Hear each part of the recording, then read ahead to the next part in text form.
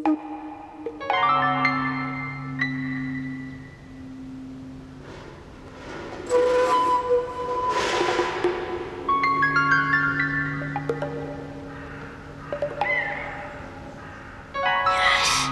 was it? I wish I had my camera.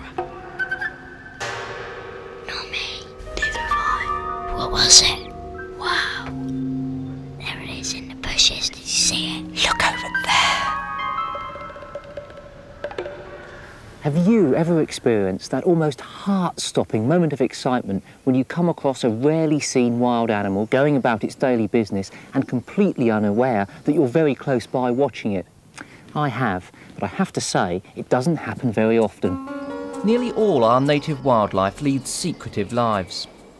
It's unlikely that you'll ever come across some of our rarer and more unusual species. But how good are you at animal identification?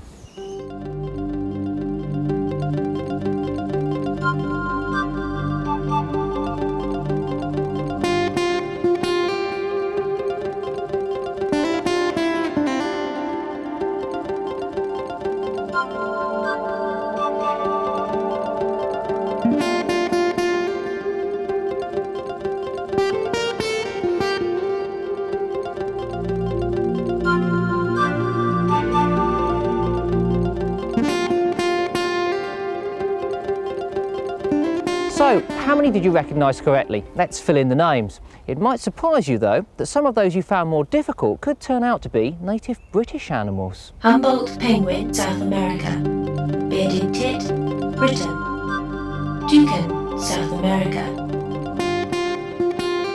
Grass snake, Britain. Ostrich, Africa. Water vole, Britain. Devil's coachman, Britain. White rhinoceros, Africa. Polecat, Britain. Zebra, Africa. Mink, Britain. Scottish wildcat, Britain. Red fox, Britain. So now you can recognise some of Britain's more interesting wildlife. You're almost ready to meet some of them at really close quarters here at the New Forest Nature Quest. The trouble is, your quest will be in vain unless you know exactly how to look for them. Hedgehogs will find holes under garden sheds as places to make a safe haven for their breeding or hibernating nests.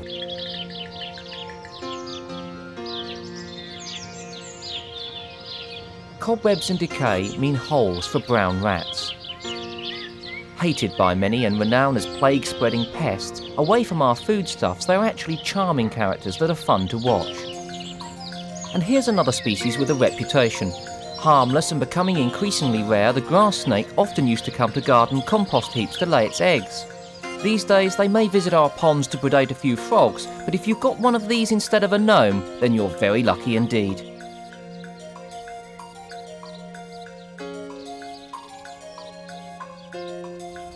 OK, now you've learned a little bit about how to identify and where to look for some of Britain's more elusive wildlife species, it's time for you to journey through the New Forest Nature Quest. And what better place to start than the back garden, which is just through there. But remember, the key to getting good views of wildlife is to have a little bit of patience and also to be quiet. Here at the New Forest Nature Quest, you're going to have to use your eyes and your ears, and you may not see everything on your first visit, but you're going to have a lot of fun. So good luck and enjoy the quest.